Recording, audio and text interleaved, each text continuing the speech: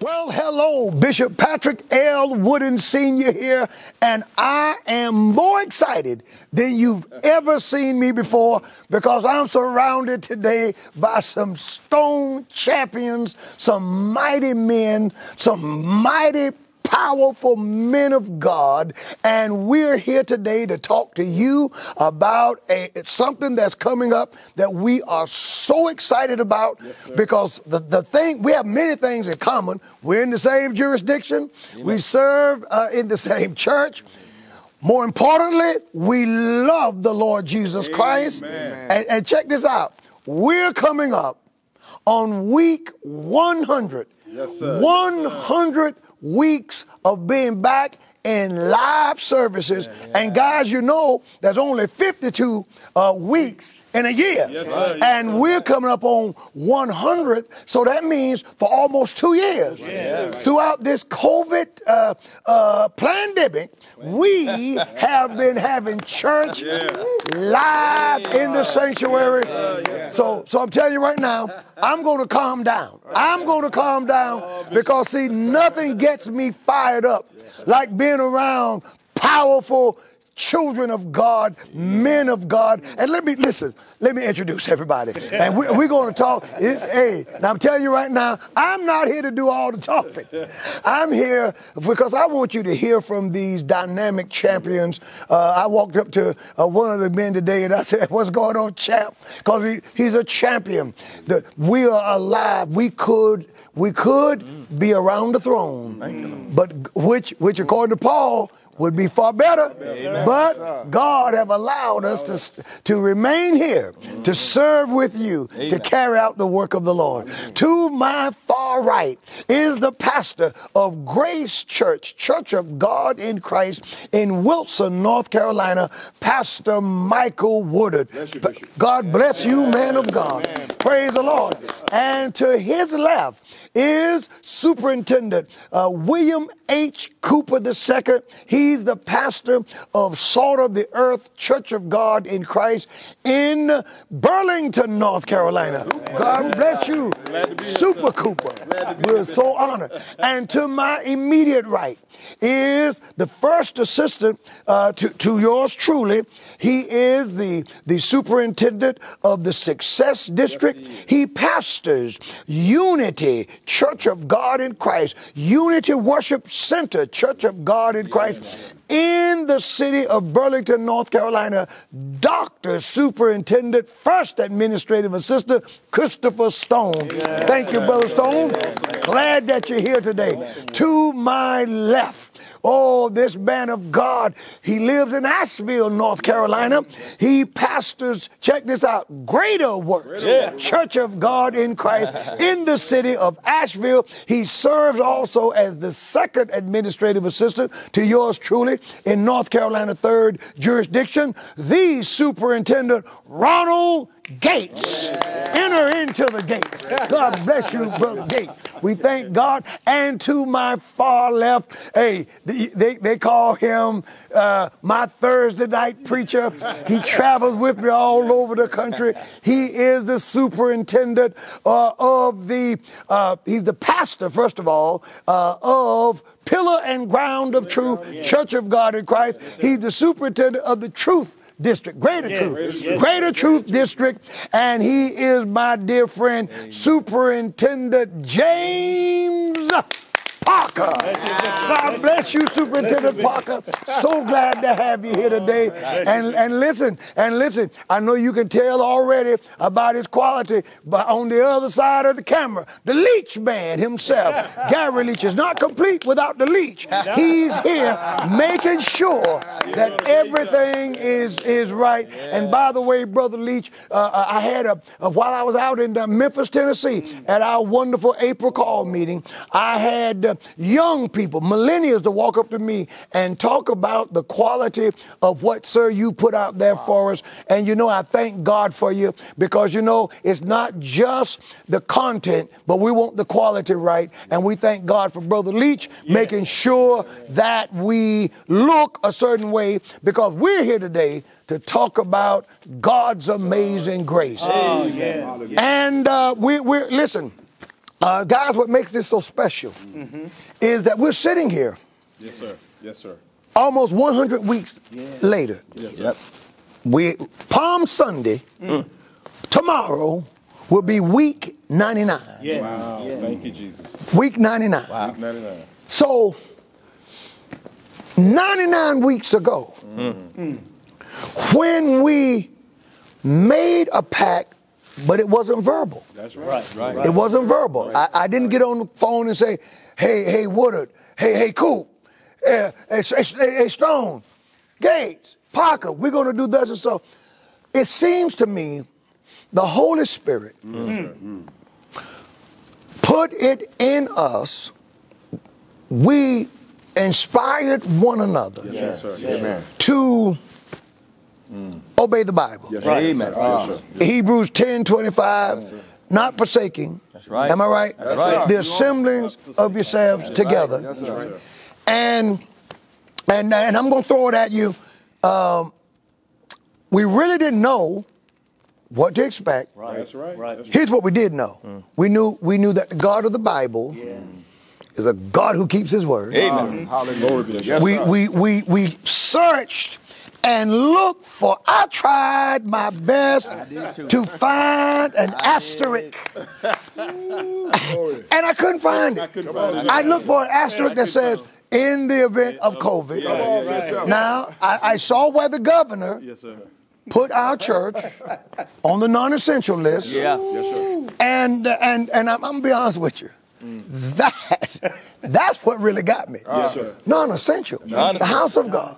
Jesus said, man shall not live by bread alone, but by every word that proceedeth out of the mouth of God. Yes, sir. The grocery stores were essential, but the church, non-essential. Come on, Bishop. And so that really got me, and I tried to find an asterisk that would give me some way of disregarding the scripture. Right.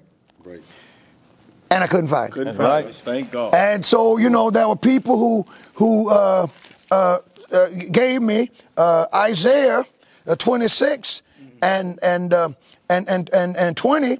Come, my people, enter thou into thy chambers and shut thy doors about thee and hide thyself, as it were, for a little moment until the indignation be passed over. Yes, sir. And one preacher gave me that passage, but the only problem was, I said to him, well, Pastor, but you're not obeying this. Right. You're not hiding in your bed chamber. You're at the grocery store. You're at Walmart. You're here and there. And restaurants. Amen. See. So, but then that was said by Isaiah. But the last thing that was said Yes, sir. by the Hebrew writer in the New Testament, Yes, sir.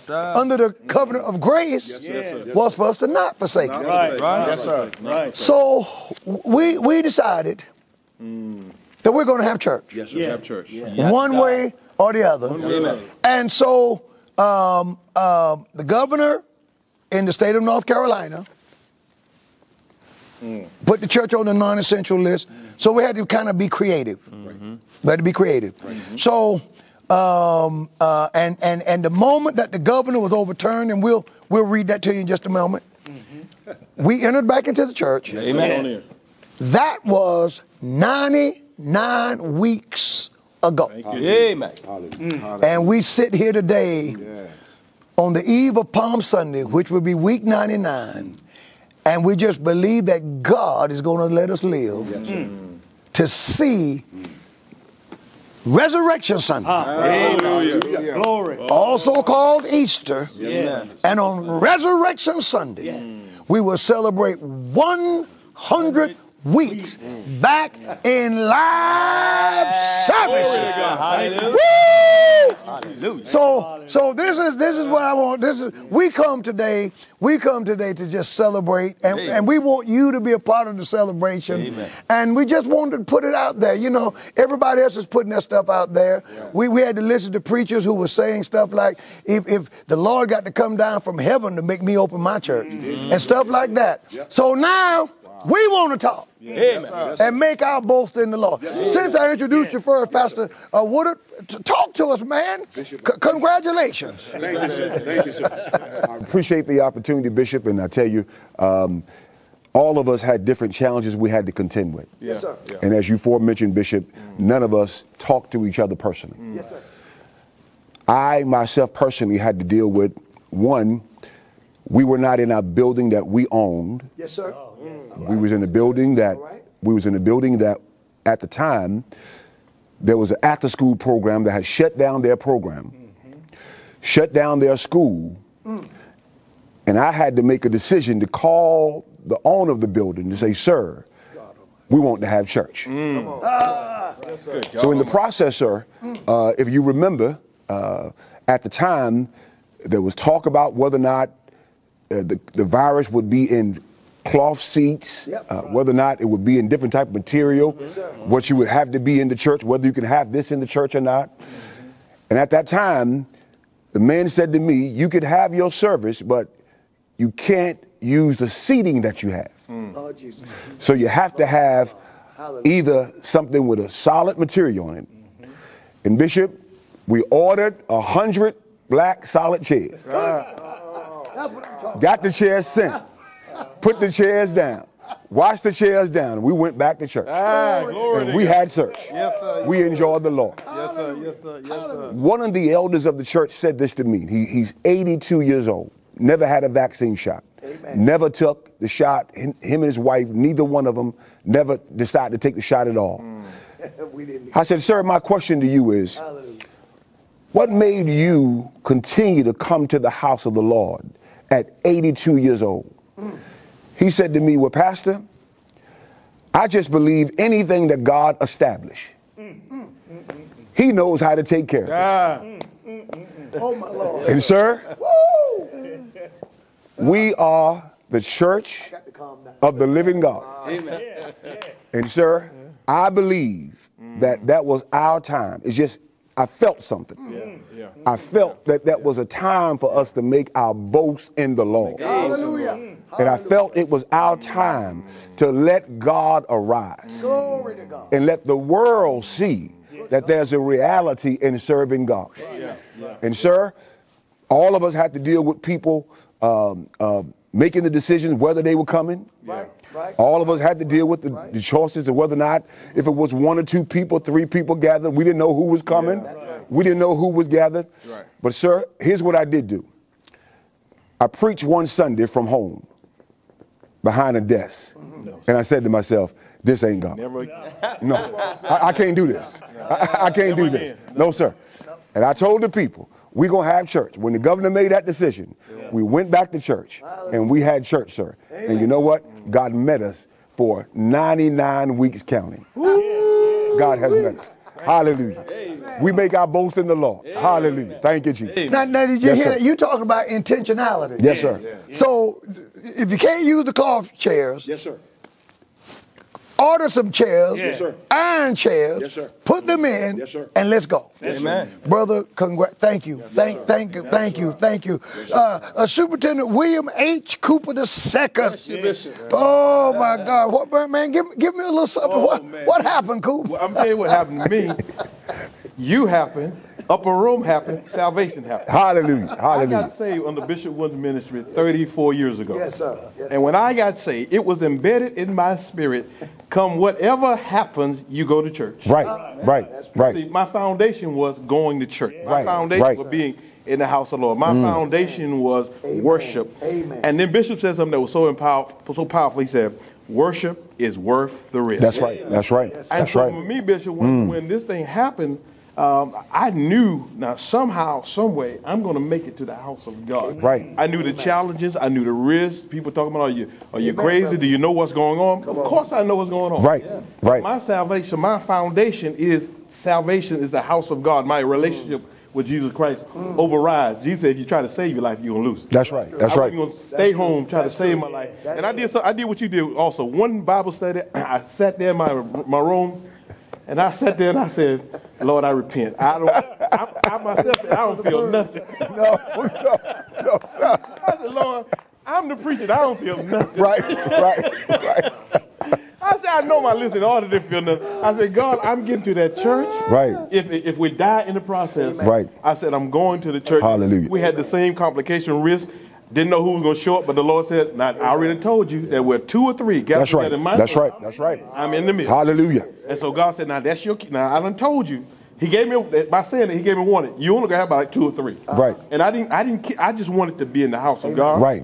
My wife and I, thank God for my beautiful wife being such an encouragement. Hallelujah. And such a tremendous help me. Hallelujah. And spouse beside me just pushing me on all the way. And then Bishop, I remember something. I remember, you know, usually from your teachings about our salvation, about trials and tribulations, and it's got to mean something to you. Right. And because of that, you remember I wrote a book years ago, Commitment Over Convenience. My. I wrote a book entitled Commitment Over Convenience. That's powerful. And when this thing hit, the Lord brought that back to my mind. He said, now this is your time to live what you've been preaching. That's good. This is your time to show commitment over convenience. Right. And the whole foundation was when Jesus was going to the Garden of Gethsemane. And Jesus, he said, now I've got this cup in front of me. He said, Father, if it be possible, let this cup pass from me. I'm sure when we were praying, someone said, Lord, let this thing pass. Yes, sir. Let this thing pass. Let Right. this pandemic, let this pandemic, let it pass. Right. But it didn't pass. Right. So now what you do now? You got to go to the Jesus. Nevertheless. Right. Nevertheless. Commitment over convenience. That's Nevertheless. good. That's good. That's good. Nevertheless. Yes, sir. Yes, sir. I'm going, and if I die, let me die in the army of the Lord. Army of the Lord. That's it. But nevertheless, not my will, but thy will. Yes. So for me, Bishop, the foundation, the teaching, knowing that the church was not an optional thing. And I like you, when they put us on the non-essential list, but they kept the ABC stores open. Right. Something in me said, I cannot accept this. Right. I can't just stay home and let this be. Right. No. I'm going to the house of God. I'm an ex-alcoholic. I started drinking when I was 8 years old. So I know the effects of alcohol. I was not going to let my addiction to alcohol and my love be stronger than my love for Christ. Yes, sir. I'm going. Hallelujah. I said, no. Hallelujah. That's powerful. That really Yes. motivated me. I said, now I know what I did for alcohol. Right. I know what I did. Right. I had bills and alcohol charging. My alcohol bill was more than my car payment. So I know what I did. Right. So when this hit, I'm like, wait a minute, hold on. Wow. You gonna leave the ABC store and you would tell me I can't go to church? Oh no, I was fueled by that. That's right. And so my love for Jesus Christ. That's it. And I thank God we had the same challenge everybody else. We had members that wouldn't come. Okay, we understand. We love you. You do what you got to do. Right. But those of us that want to come, we came. We had church. I preached. Look, I preached like I had an upper room crowd. Yeah. Oh, yeah. I'm not holding back anything. I preached and preached and preached. Hallelujah. And I was so glad just to be able to preach. And so I'm going to shut up because I can talk about this forever, man. But that was my thing is commitment over convenience. Living this thing. I've got to live. If all of those mighty apostles that we read about, they lived through that, they had to deal with their trials and tribulations. Yes. What about us? Yes. What about us? Amen. Amen. Now, you know what you just proved? You proved again that Satan is not omniscient. Yes, right. That's right. Because if he was, he would have never given you a drinking problem. See, he meant it for evil, but God meant it for good. Yes, sir. Being in the throes of alcoholism, Yes, sir. your mind going back to that says there's no way, I would sacrifice what I sacrificed to get a drink. And now fold like a cheap tent because a politician said we're going to close the house of God. Can't do it. And for fear of a virus. Brother, thank you for that. Thank you for that. Thank you. To God be the glory. Well, Dr. Stone. Yes, sir. My God, hey, Burlington is on fire. Woo! Got both of these pastors in the city, and might I add, working together with perfect harmony. Dr. Stone, what happened, man? What happened? Well, like most of these pastors who are here, Bishop, I say the same thing. I could not find in the Word of God any place where God told us not to come together. Again, regarding the coming together of the saints of God. Glory to God. Glory to God. Being one who worked in the court system for almost 20 years. Yes, sir. And studying constitutional law, as well as, of course, being in juvenile law for almost 20 years. when I heard the governor's ordinance, again, that the church was not essential, when I read about that, and then when I heard about the fact that he was, again, telling us that we couldn't have church, I remember, I don't know exactly what Sunday morning, but after hearing that, we came to church on the next Sunday morning, and I said to our congregation, I said, the governor is overstepping his authority. Hallelujah. Amen. He's over. I said, now, I'm telling you all this, and in the message that I preached, I think we had talked, God had given me this word from Joshua chapter 9, yes, sir. Verse 14, where the scripture says that the men took of their victuals and asked not counsel at the mouth of the Lord. And this was you sure did. We sure did. Yes, sir. The account when Joshua and his men had listened to the Gibeonites, and they had tricked them because they had worn out shoes and moldy bread, and dried wineskins. I remember. And God, again, they made a league with the Gibeonites.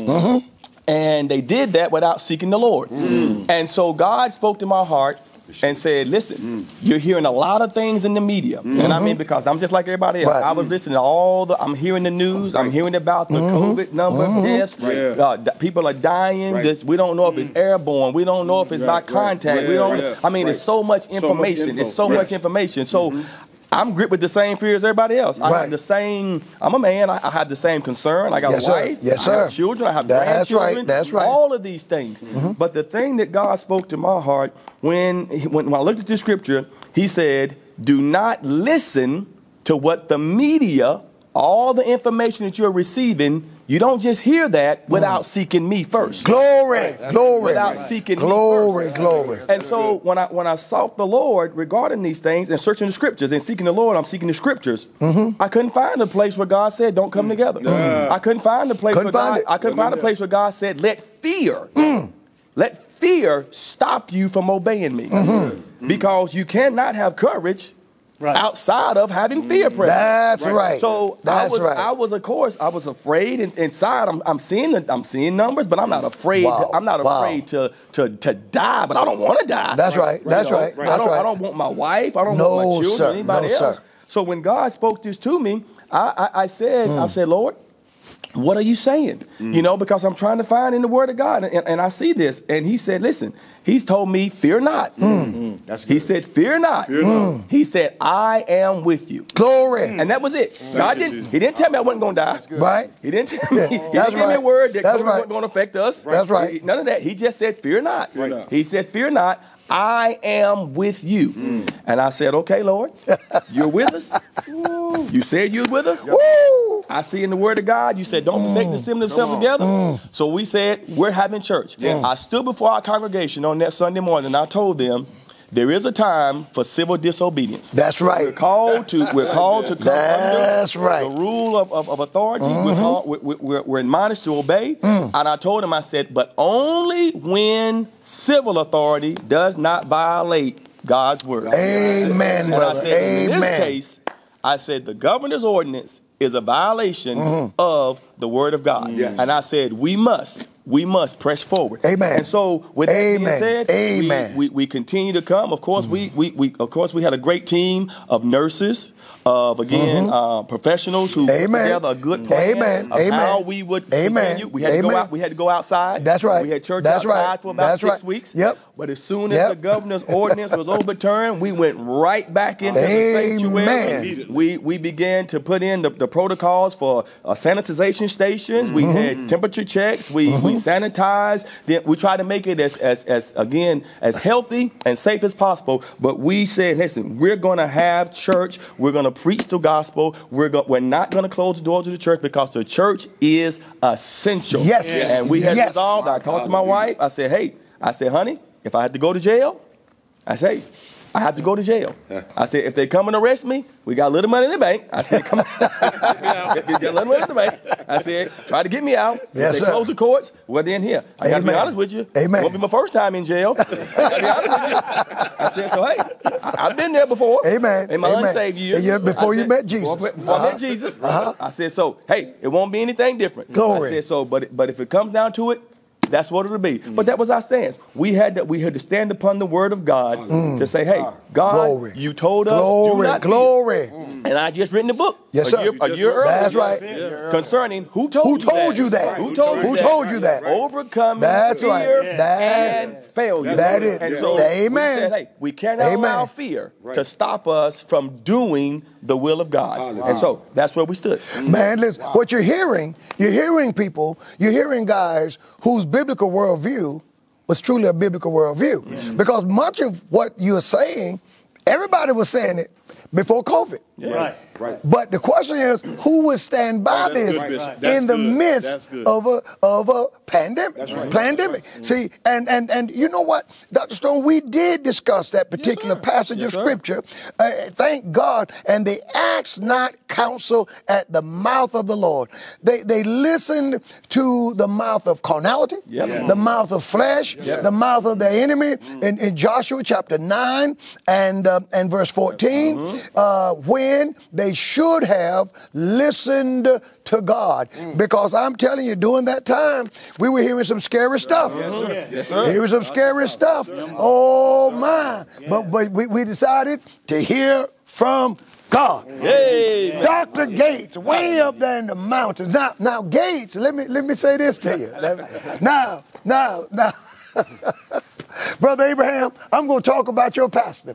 Brother Abraham is right off camera. What a mighty man of God he is. Amen. He drove Superintendent Gates down. They're here from Asheville, so they made quite a long trek to be here, to be a part of. In fact, when he heard about what we were doing, he asked, said, Bishop, I want to come. I want to be a part. And then he said this, and this is what really got me. He said, and this is what makes him the exception. He said, man, I never closed my church. He said, even during the 7 weeks when the governor said close, he said, man, I stayed open. We've had church. And I said, my God, but people need to hear this. Amen. And so Dr. Gates, Superintendent Ronald Gates, talk to us, man. What was going on, man, in your mind? Share with us, brother. Wow, Bishop, I really appreciate you and this platform to be able to share with everyone. Yes, sir.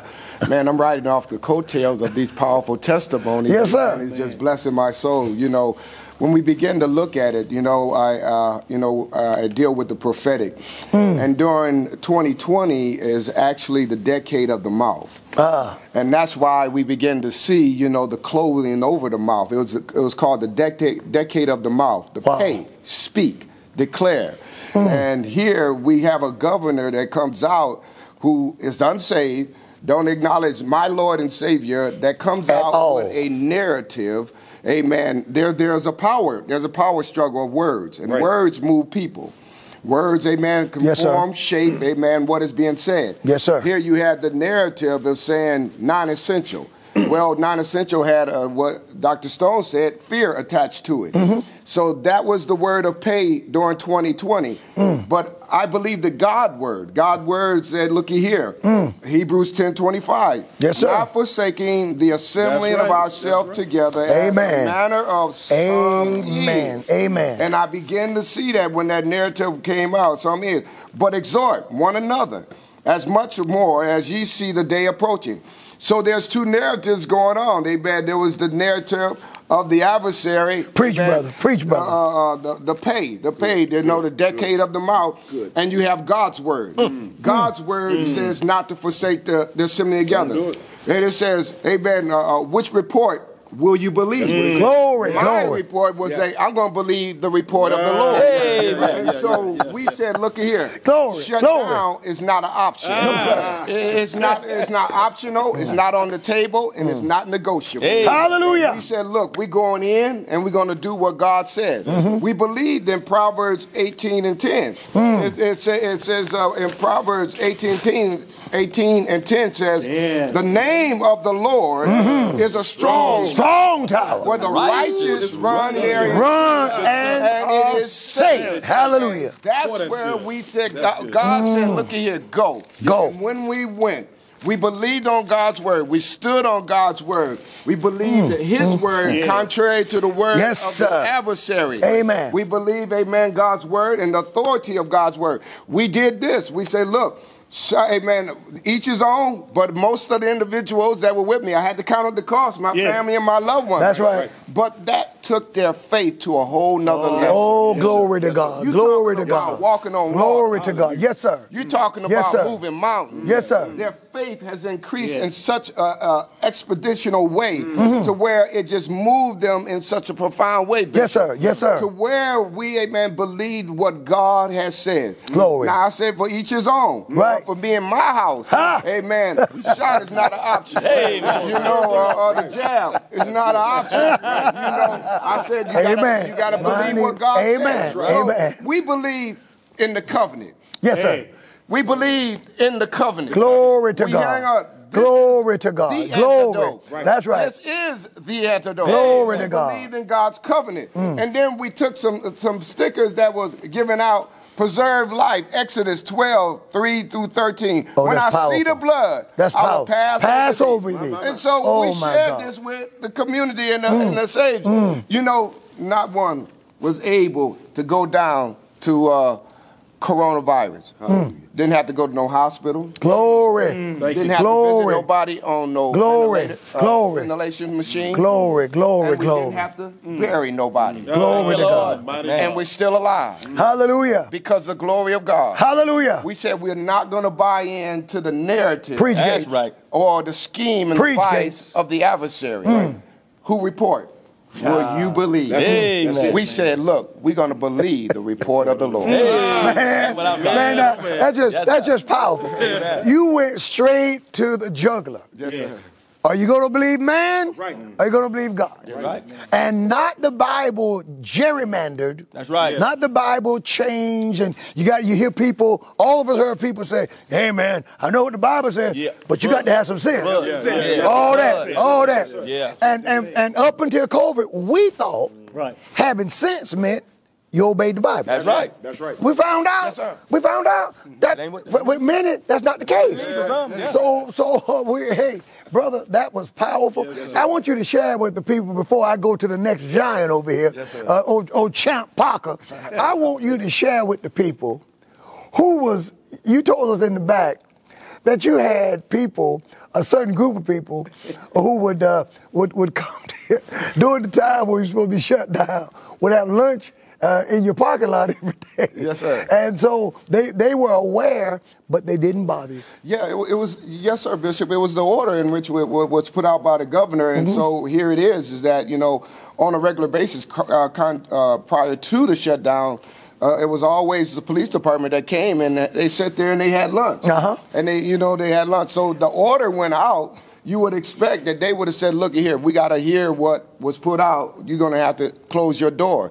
But thanks be to God. Oh, glory, that glory. These were believers. Yes, sir. They said, our church has closed its doors. I am excited and I extreme from the faith that you did not shut your door. Hallelujah. So they sat out there while we had worship. While we praised God. Amen. You know, and they was so excited that we did not shut down. Amen. My God. You know, thank you, Jesus. They're waited in the wind, Bishop. Thank you, Jesus. You know, of the religious sector. Thank you, Jesus. Waited in the wind. When they gonna fall dead. You're committing suicide. You're taking people to the slaughter. Yep. Like all that. Oh my God. All of the above. But I'm still standing. The people are still standing. Hallelujah. And we're healed and whole. Good God Almighty. I've seen individuals that had a testimony prior to the COVID-19 that shouted, praised God, gave him glory, magnified. God is a great God. God is an awesome God. He's my protector. He's my shield. He's my buckler. But soon as COVID hit, they went and hid. Well, that stimulated, Dr. Stone, Dr. Wooden, this stimulated that condition to come back and to seize and take their life. Oh, God. Opened the door to fear. And when fear opened the door, it brought his cousin, death. And they died. Oh, God. Wow. Oh, God. And the truth is, we've seen that. We've seen people who, They couldn't come to the house of the Lord, Right. but they could go other places. way. And in some cases, it proved to be fatal. It sure did. Thank God for that powerful testimony, man of God, up there in Asheville, standing on the word of the Lord. So the truth is we're coming up on week 100. This is week 99 for everybody here except Gates. You are 7 weeks ahead of us, brother. Praise God. Praise God.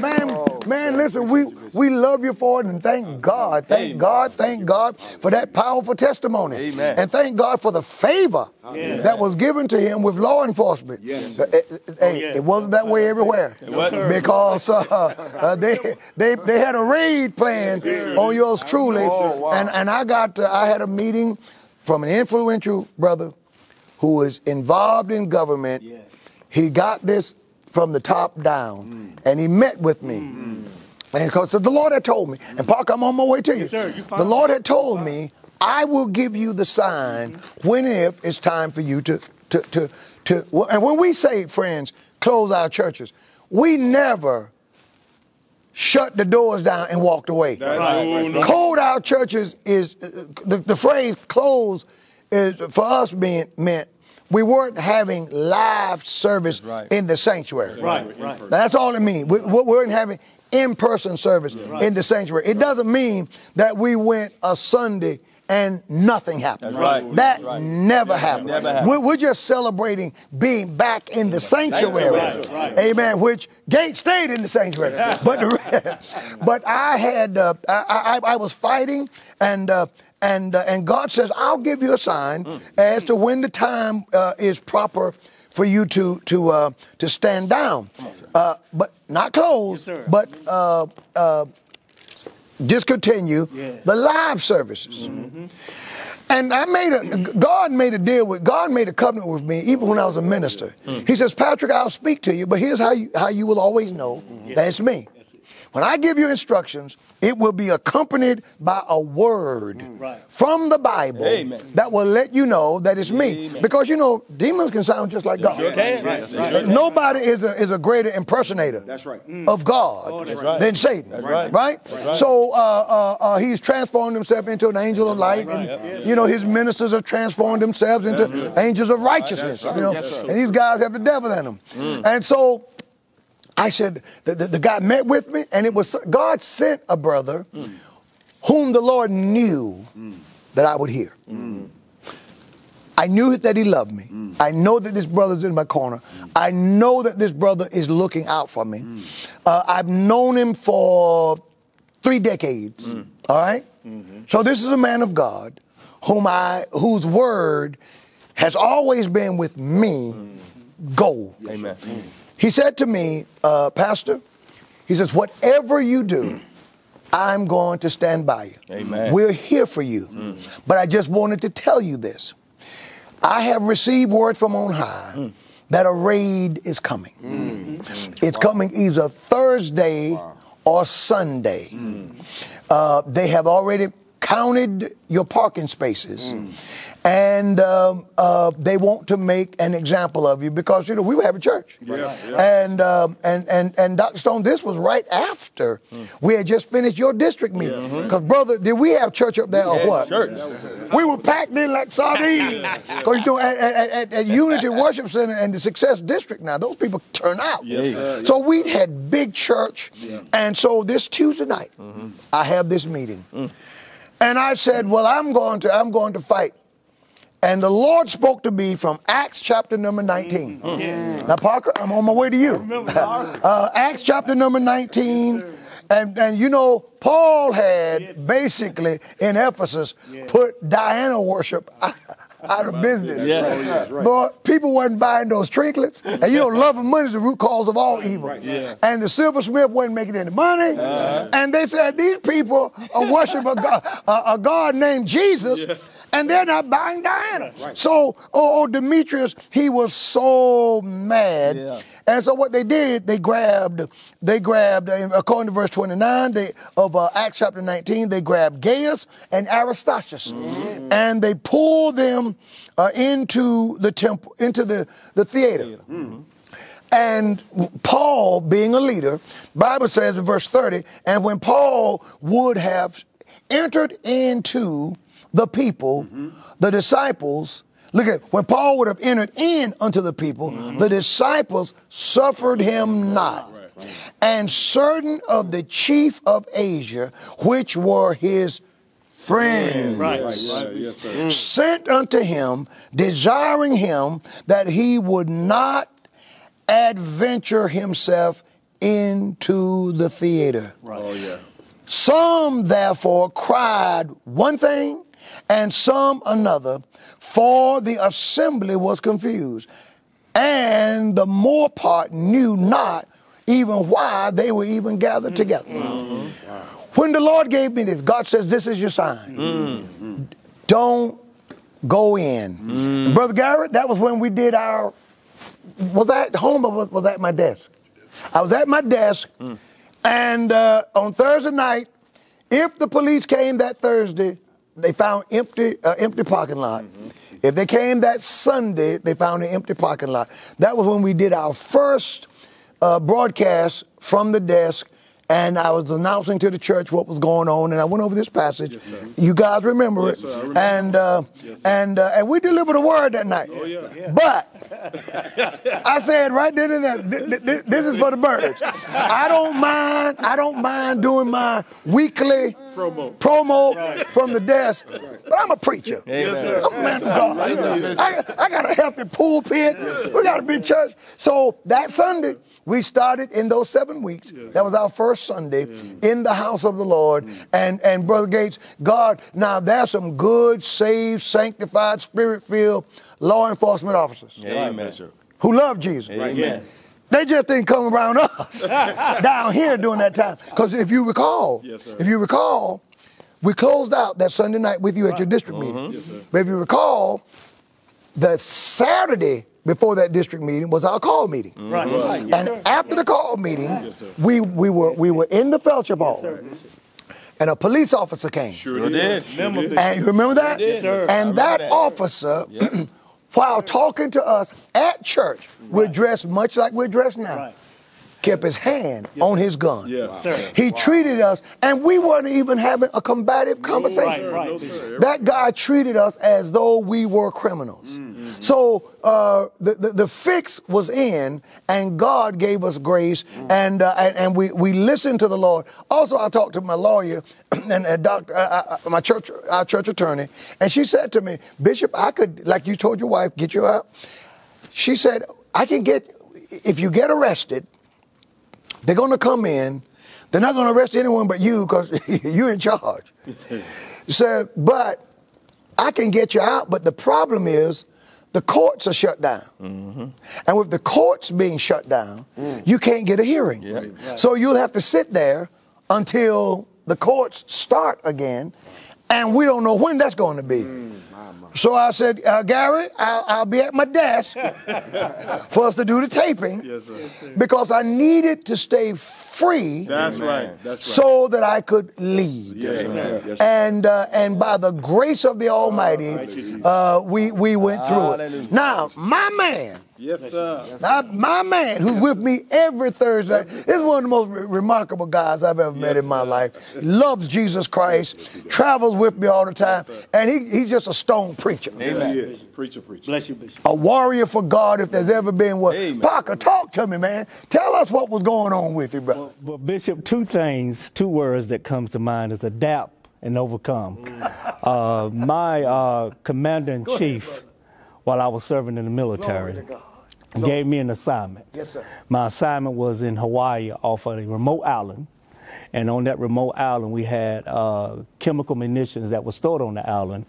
And the missiles was long as almost 30 to 40 feet. Wow. But the problem that was going on was that we had to go downrange every morning to try to ensure that they're not leaking or anything that's coming from the old warheads.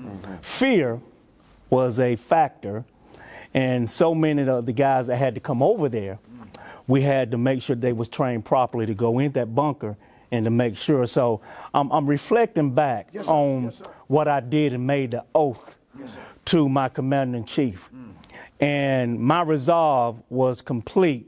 And so every morning I would get up and go down range to ensure the safety of Hawaii and different other places with those things that was going on. And so during this pandemic, what happened is that I told the Lord, I said, I have a new commander-in-chief now, which is my Lord and Savior, Jesus Christ. So when we got the message, and I went to the church and I walked the grounds and I began to seek the face of the Lord. And I remember one of the things that God gave me, one of my favorite texts, is when Jesus left the Pharisees and went into Gentile land in Caesarea Philippi and showed the disciples with everybody that was against what he was speaking of. He asked a question, but he made a statement. And this statement that he made resolved in my heart that these are the things I got to face in regards to this pandemic, and at the same time encourage the saints. Jesus says these words. He says, I will build my church. And that will is futuristic, meaning that in order for him to continue to build, I got to continue to stay focused according to my commander-in-chief. And I made an oath to the Lord that he says he will continue. So I had to be in place. So when they opened the church, we had lookouts and everything else going on. But the Lord allowed me to go in and pray. And we had prayer every morning about 6 o'clock a.m. And the saints, when they came back and rejoicing and praising God and giving him the glory, I said to myself the words that you coined, worship is the risk. So, Bishop, with all these things that are going on now, coming into our 99th week, I'm so excited that what I did was I continue to be there, that God can use our church to be a light unto the world, a salt unto the earth, and a city on the hill. So I'm excited, Bishop. God today. Did you hear that? And that is exactly what Jesus said at Caesarea. That's right. He stood. I read where one writer said this, Pastor Parker, said that when Jesus asked the disciples, who do men say that I am? Right. Said he positioned himself in a position where right off his shoulder, 10 o'clock and 2 o'clock, were all of the gods of Caesarea. Yes, sir. Yes, sir. The Gentile world lit up. The beauty of it and the beauty of that false worship. And he wanted to know, can you recognize that I'm the true and living God amongst the world's gods? Yes, sir. And some said this, some said that, some said you're Elijah, some said you're this. He said, but now, who do you say that I am? Yes, sir. And they gave, and Peter said, thou art the Christ. Hey, you know what? We got to calm down. We got to calm down. Thou art the Christ, Son of the living God. And you know what? Jesus did say, as you said, preacher, upon this rock, I will build my church. Hey. Woo! Hallelujah. Now, I pray that this conversation that we're having is being as much a blessing to you as it is to us to share it. We're sitting here on the eve of week 100, unless you're Gates. And we're just so excited. And as these men of God has alluded, we're alive. We're here. Some have volunteered their status. We've never asked anyone, did you take the shot? Did you? I when it came to the vaccines, because I'm not a virologist, okay?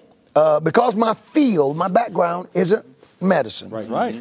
I did not feel as a pastor that it was my job to say to the congregation, do it or do not do it. That's right. I felt that it was my job that if I discovered reservations and reasons and things about the vaccine, that I could discover that would discourage me, that I would make it known.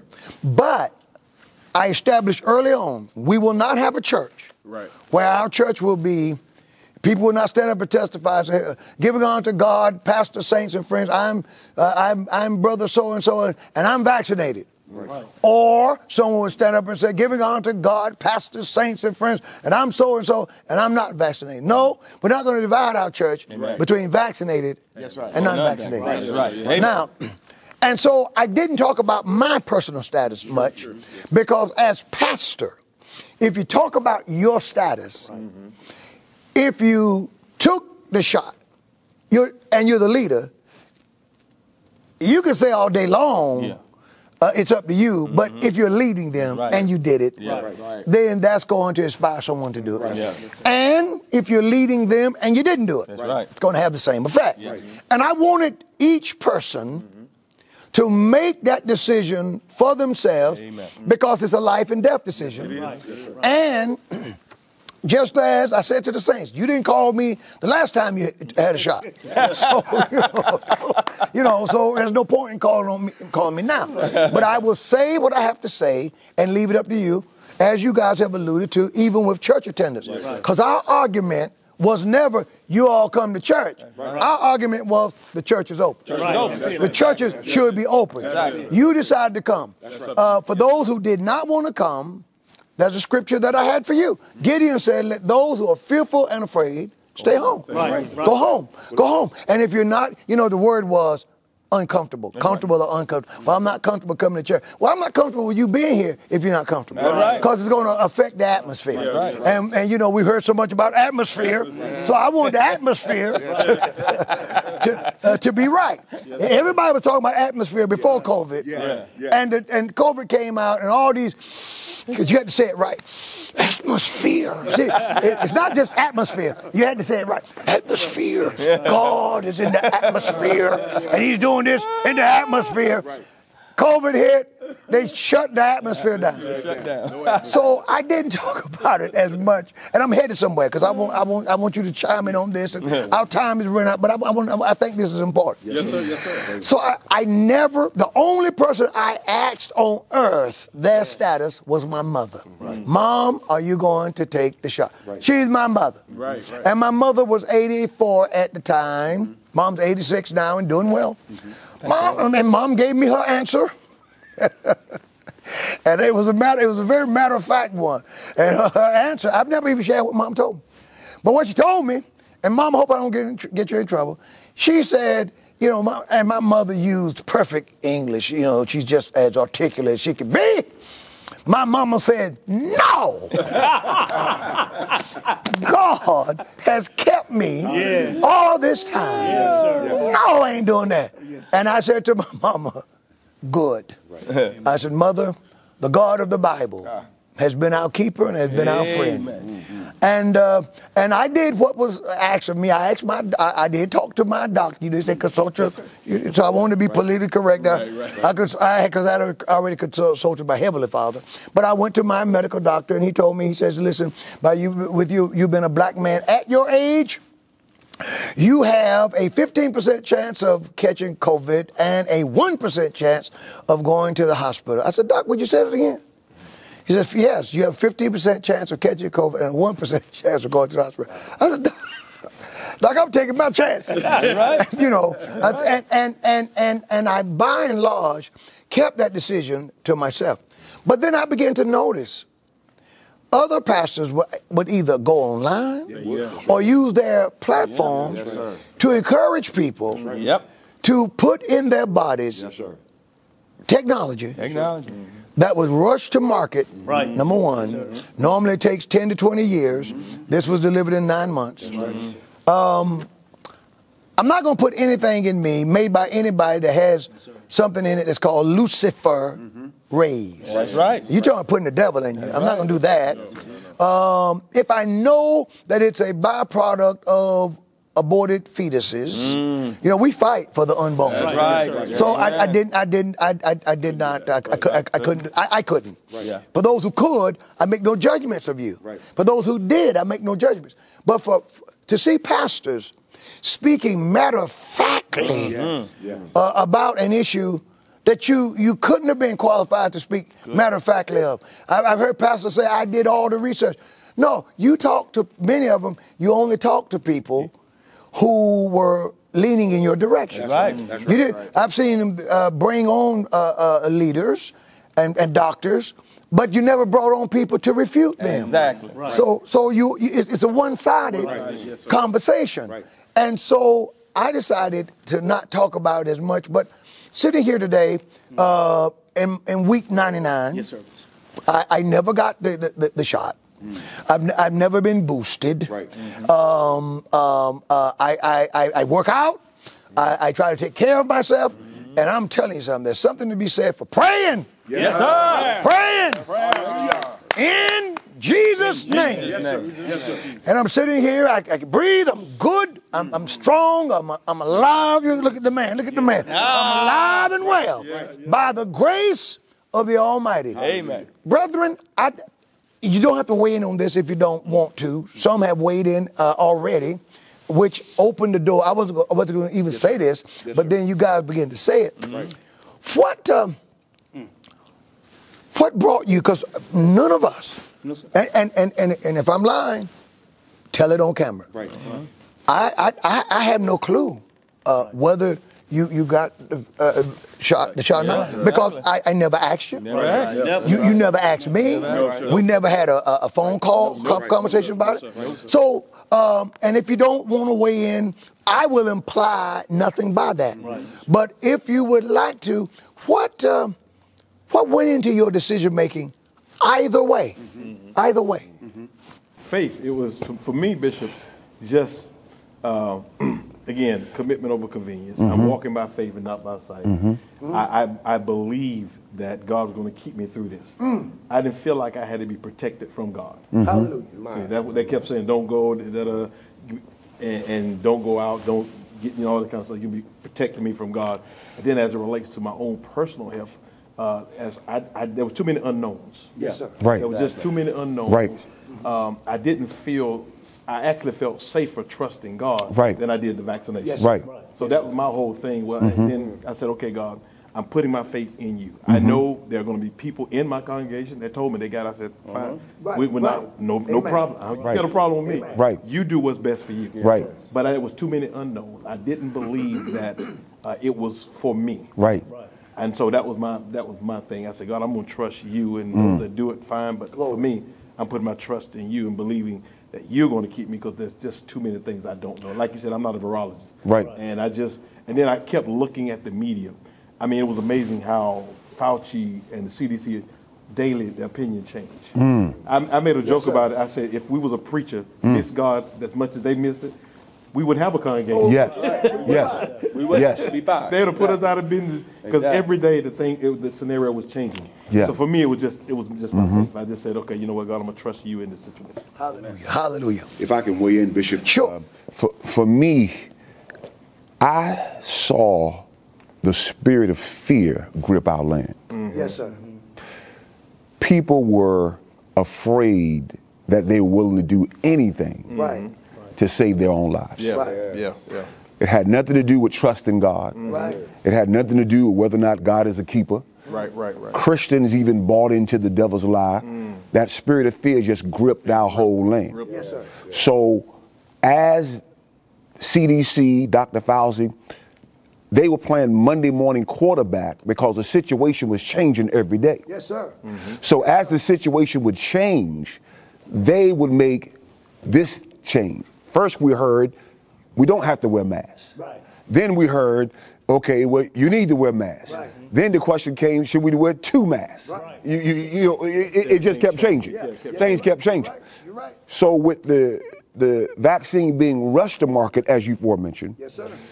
no FDA approval. No. Okay. No. All right. No. emergency use authorization, no history of what the effects of the vaccine is, no indications of whether or not, no studies of long-term effects of the vaccination, which we don't even still know the effects of the long-term effects of the vaccination. But one thing was obvious. God has not given us a spirit of fear. That was obvious to me. That's right. And I said to myself, in every place you went into, I work in corporate America, we had to wear masks in the building.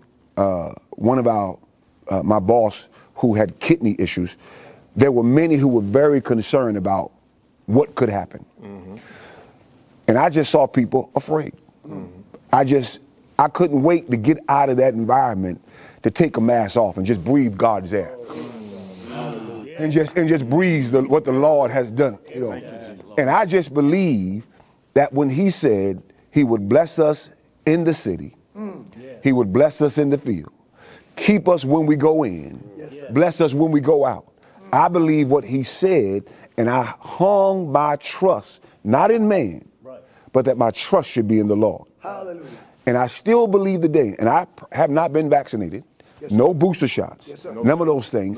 None of it. But let's weigh how it's being sold to the masses. Yes, sir. If you don't take the vaccine, you could potentially die. Right. Right. If you don't do such and such, all these things, what if could happen. Right. So why not take the vaccine so we all can live a healthy life? Right. Well, why not just trust the Lord? Why not just be free? Right. And sir, I applaud you because I remember, I don't recall if it was a district, if it was a call meeting or what session it was. I know what you're talking about, yes, sir. But you put up two doctors Two medical doctors. who will give two separate opinions on whether you should take the vaccine or not.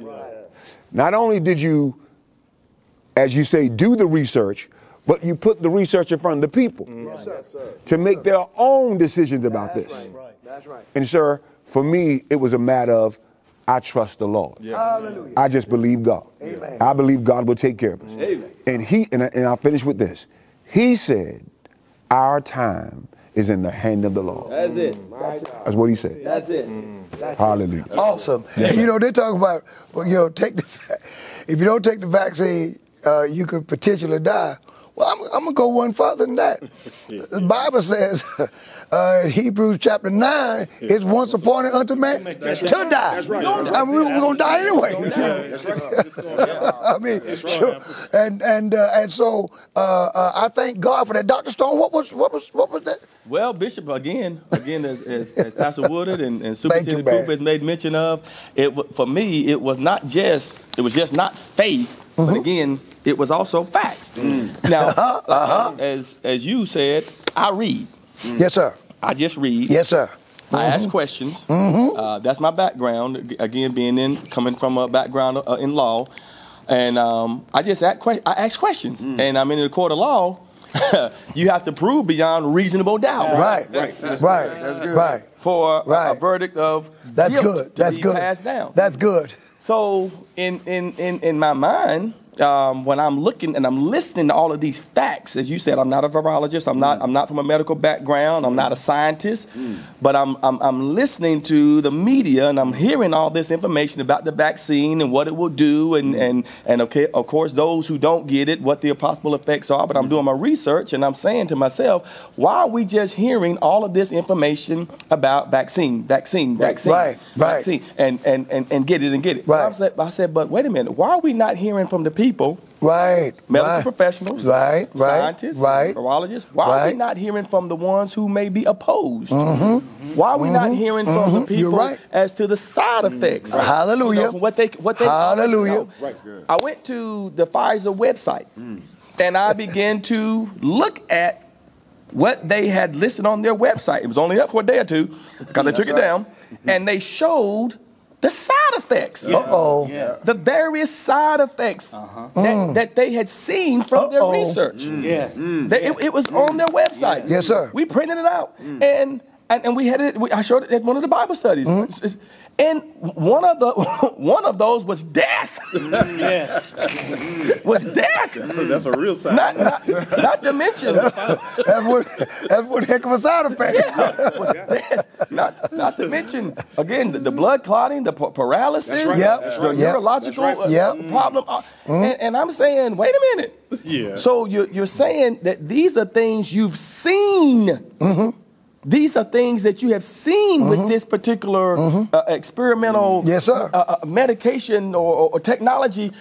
And wait a minute, and you're not allowing people to readily hear from individuals who's in this field, who study this, and we have to go and search and dig and find what they're saying. And I'm hearing from other doctors. These are not just Christian doctors. These are not doctors who just share our views. Amen. Bible. Amen. Again, Bible. Amen. These are just medical doctors and scientists who are saying these are some of the side effects. These are some of the things that you can expect from this rush to trial, again, experimental technology, if it gets into the body. So for me, it was just not, hey, Lord, I'm going to trust you. I know my days are in your hand. Yes, sir. I know this. But at the same time, what I'm not going to do, because I fear death, because I fear death from a pandemic or from this virus, that I'm now going to go because I fear to now put something in my body that again, knowledge from what I'm reading, factual, can have the same side effects, if not worse, than what the actual vaccine is supposed to. And I said, so, and then I went to my own doctor. And this is what they asked me. This was funny because she asked me, because, I guess they supposed to ask you all this in my office. She asked me, she said, are you going to get vaccinated? And she said, have I received the vaccine? I said, no, have you? She said no. She said no. She said, I'm 6 months pregnant. Well, she was. She said, there's not enough. She said, there's not enough research. There's not enough. It's too many. She said, it's too many uncertainties. And she said, so she says, no. I said, so why'd you ask me? She said, well, we have to. She said, well, we have to ask you. And I was like, I said, okay. I said, but no. I said, I haven't. And I won't. I said, because for me, the same way. It's too many uncertainties. And from what I know, I said, hey, my days and times are in the hands of the Lord. And even factually, the research shows that if a person my age, again, I'm pretty healthy. Yes, sir. If even if I was to get it, again, my life and times are in the Lord's hand. But medical research shows that, you know what? It may not be as deadly for me. That's right. I'm talking about for me. Yes, sir. For me. And I said, so, because of my health, my age. And so I'm saying, so why would I do that? So that was my premise. You haven't convinced me beyond a reasonable doubt. That's right. That's good. So as long as I have doubt, as long as I have question, I cannot proceed. Glory. Powerful. I cannot. So powerful for me. What powerful reasoning. And I would not eat a hamburger given to me at the hands of a white supremacist. Right. He's got the stars and bars, right? And all he's got on a cap that says, the Klan deal. Yes, sir. Yes, sir. I would not eat. No, sir. I wouldn't eat the food. It could be the best hamburger in the world. I wouldn't eat it. It wouldn't make sense to me. No, sir. We're talking about reasoning, right? Yeah. Well, I didn't want to put anything in my body that was handed to me by a self-professed depopulationist. Right. Yeah. Exactly. Yes. The depopulationist, the root of their doctrine, of their belief, is that there's too many people. Too many people. How, and if you think, see, depopulationists never offer themselves as part of the solution. See, they want to live forever. They're going into cryogenics. They want to freeze their head or whatever when they die so that you can bring them back when the technology works. But for the rest of us, there are just too many of us. And, being a member of I know you hadn't noticed it, but being a member of the African American community, when they start talking too many, Yeah, good. something tells me, you know, too many who, and it starts with us. So I said, oh no, you're not putting this stuff in me. And Dr. Fauci is part of the populations movement. Someone kind of took umbrage with me because I called him a backslidden Catholic. But if you look up his bio, he was a Catholic, he's backslid, and he's a self-professed humanist. Humanists do not believe in prayer. They don't believe that God intervenes. That's why he had no problem helping to shut down the churches. So I believe in prayer. I believe God intervenes. I am not a depopulationist. As a matter of fact, God had the population figured out the day he made Adam and Eve, because when he made the first man and the first woman, he made the earth and set things up where people would never have to die. Right. He did. That's right. So he had already made the provision for food, space, and everything else. And told him, be fruitful and multiply. That's what he said. So God had it all figured out. We messed up.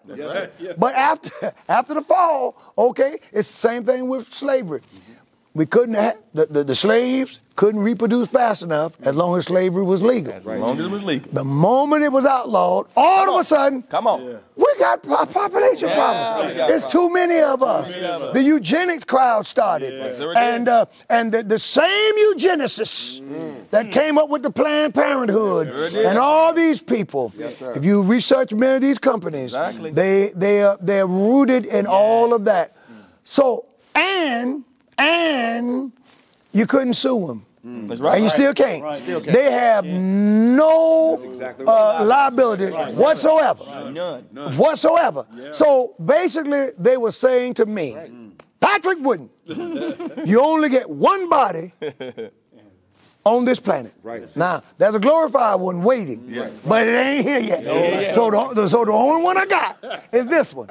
And you want me to put this one, that stuff in me, and just say to me, trust us. I couldn't do it. I couldn't do it. We're wrapping this up. Brother Gates, what was on your mind? And you and Parker, what was on your mind with Bishop, this? as we know, as most of you have said, it wasn't no facts. It wasn't no hard facts. As looking at, the different websites right when it started, they had up there the side effects, what was going to take place, how it was going to unfold. I knew that it came from, the World Health Forum, which was about 2017, which they put out a video in regards to speaking, how they will start this process. It will start with the age of 65. Lo and behold, it started with the age of 65. They said we got to thin out the earth, and then they began to share, from Moderna to Pfizer to Johnson & Johnson, and then when they shared the things of the side effects, suddenly these things begin to disappear. I shared it with my congregation. I said, you got to make your own decision, but you got to be open to listen to the voice of reasoning. The counsel that I sought, amen, was the counsel of God. That was his counsel weigh in on everything. Amen. And I measure it by that plumb line, by the counsel of God. And so when I began to see the videos that came out, letting us know what's to come, how they going to thin out, they said everybody else will pretty much be taking their own self to the slaughter. And that's what's taking place, today. And pretty much it's saying, I got to have the booster now. Wow. Without that, things are depleting. Body is destroying. And so it came to the conscious decisions that, for me in my house, sharing with the congregation. Your choice is yours, but what you did, Bishop, was, very enlightening, is to have both perspectives. Yes, sir. Yes, sir. And that's shared with others. Yes, sir. Look at here. I always shared information. Look at this. Look at that. One of them was a good one, 10 pennies. She was They were sharing good, profound information, research that knows about this, that weigh heavy in on it. And Dr. Stone said it, Bishop, you said it. You had positions, the percentage of physicians that was saying, no. It has not been vetted appropriately. Right. When they say it, Look here. At the end of it, Bishop, it says some trust in chariots, some trust in horses. Yes, sir. Right. My trust is in the Lord. Amen. Amen. Amen. Dr. Parker? Well, Bishop, I think one of the young boys asked a question concerning the FDA. Yes, sir. Now, I worked in research for different pharmaceutical companies, GlaxoSmithKline and Mallinckrodt. So I knew it took at least 5 years before anything would be approved by the FDA. And we started a project in South Carolina that I did research in one of the companies. So I knew at the time that I was not going to put anything in my body that they say came out in 9 months, when all the ingredients that we had to do in testing, analytical testing, everything has to come out through the testing. And if it didn't come out right, then you have to go right back and do it again. So all of that research could not be approved in no 9 months. So I knew that at that point of time, I was not going to take and put that in my body. So, hallelujah. Yes, sir.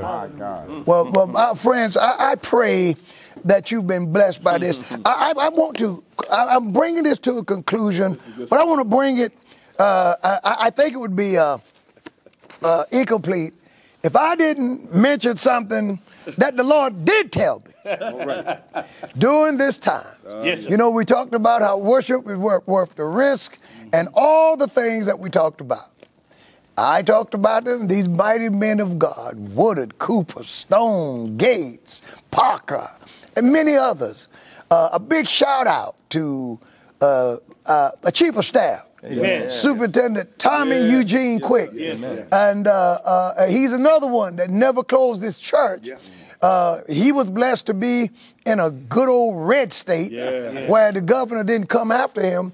But that man of God, he'll tell you that many, even in South Carolina, in a red state, closed their churches regardless. He did not. And he stood on the word of the Lord and preached with power and authority. And there's so many others whose name that I can call who were champions during this time. But I want to tell you something that God did tell me, and he did it. And I'm not going to get emotional on this. But brethren, 2 Chronicles, chapter 16, and verse 9. It's good. The eyes of the Lord, run to and fro throughout the whole earth to show himself strong on the behalf of them whose heart is perfect toward him. And then he adds, herein hast thou done foolishly. Therefore, from henceforth thou shalt have wars. This is what God said to King Asa. He said, you know, Asa, and he used the prophet named Hanani. Verse 7 says, and at that time Hanani the seer came and asked King Asa of Judah and said unto him, because thou hast relied on the king of Syria and not relied on the Lord thy God, therefore is the host of the king of Syria escaped out of thine hand. God said, I had given you Syria. The victory was yours.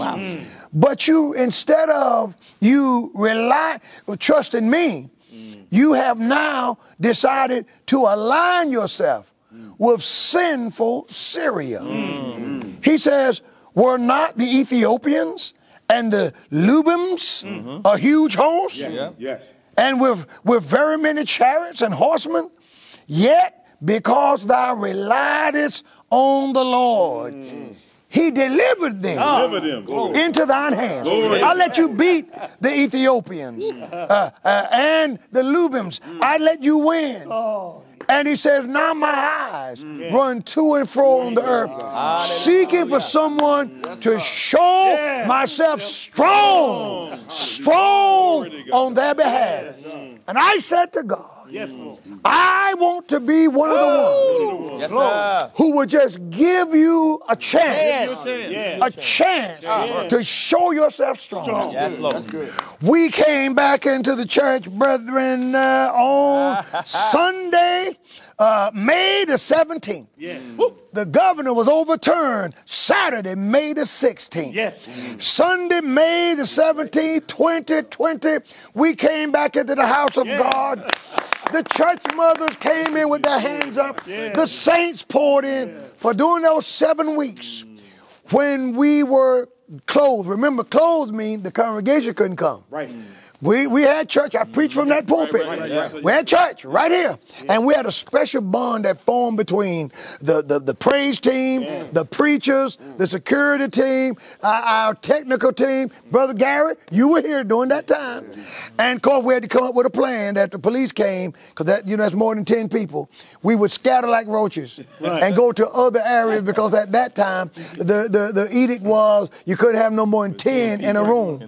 Parker, you came out here. I did. Parker, you was out here sitting over there, praising the Lord. So we were going to go to one of the side rooms. But during that time, God did some special things. But I told the people during that time that this is the new, never to be called normal.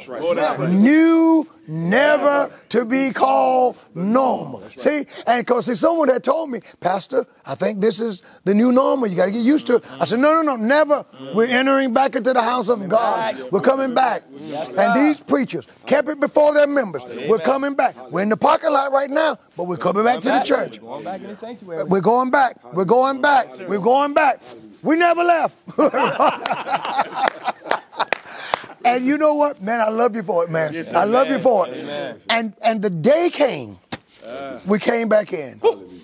And God, hallelujah, the God of the Bible, thank you, Lord Jesus. The God of the Bible gave us a King Asa blessing. And the funny thing about the Asa blessing, Asa didn't get it. But we got it. We got it. He showed himself strong on our behalf.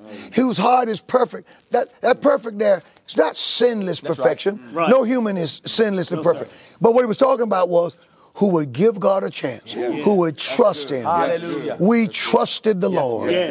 And here we are, week 99, getting ready for week 100. Thank you, Lord.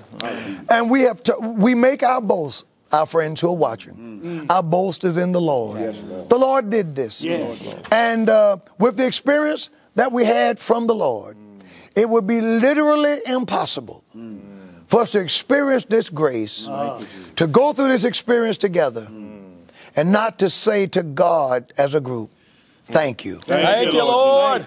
The Lord spared our wives. The Lord spared our families. I shared with the brother in the back. I said, God, I did say this. I'll admit. I did pray, and I said to the Lord, Lord, my wife, Pamela, we've been married for 41 years now. Yes, sir. I love Pam. Yes, sir. Yes, sir. She's a blessing to me. I said, God, my wife is coming out because I'm leading. She's trusting what you told me. And I said, God, if COVID has to visit our home and visit our marriage and take one of us, God, let it be me. Yes. Lord, let my wife live. And you know, I meant that. Yes, sir. Absolutely. Yes, sir. And God said, wouldn't I do you one better? I'll keep both of them. Hallelujah. Glory be to God. Thank you, Lord. Thank you. Don't get me started. Don't get me started. Don't get me started. Amen. I'll keep you both. God Almighty. What a mighty God. Hallelujah. Oh, Father. Father, we thank you. Yes, Lord. Thank you. We thank you for how you watched over us. Thank you, Lord. We thank you for how you've kept us. Yes, Lord. And Lord, we are not mindful of all the saints that you took to heaven during this time. Yes, Lord. And they're up there in the great cloud of witnesses saying, Boys, don't cry over me. Hallelujah. But we do pray for their loved ones and their families who are on this side, whose hearts were broken. And God, you're mending their broken hearts. Lord, we pray for all those who have suffered loss during this time. We're not mindful of them. We pray for them. And we thank you for sparing our church, sparing our congregation, and then the families in our congregations who suffered loss. We pray for them. And we thank you for keeping them. And we thank you for healing their hearts and bringing them out. But Father, we just thank you. God, there were those who waited for us to fall. They said we were crazy. They said we've gone too far. We were even accused of tempting you. We didn't tempt you. We just chose to believe it. So Lord, we thank you as we make preparations for the next week and we celebrate Palm Sunday. And we make preparations for week 100, Resurrection Sunday. God, we ask that you would keep us, cause your face to shine upon us, and may this conversation, this little talk, this church service, this pep rally, oh my God, this session that we've had, may it strike faith, may it inspire somebody to trust you, for other challenges will come. I've heard you speak to me, and I've said it, that prosecutions and persecutions are on their way. But God, as the mighty man of God Gates said, some trust in chariots, others in horses, but we will remember the name of the Lord our God. Hallelujah. So Father, we praise you, we thank you, we thank you, and as we dismiss from this and go our separate ways, keep us, Lord. Cause your face to ever shine upon us. In Jesus' name. Amen. Amen. Woo! Glory to God. Thank you, man of God. Thank you, man of God. Thank you, preacher. Thank you, preacher. Thank you, warrior. Thank you, champ. What a mighty God. What a mighty God. We love you. Thank God for every one of you. Keep serving him. Keep serving him. Keep serving him. Keep serving him. He's good. He's real. My God. What a mighty God. Hallelujah. Thank you, Lord. God bless you. Hallelujah. Thank you. Thank you, Lord. Thank you. Hallelujah. Thank you, Hallelujah. Thank you, Lord. Thank you, Jesus. Thank you, Lord. Hallelujah. Oh, what a mighty God. Hallelujah. What a mighty God.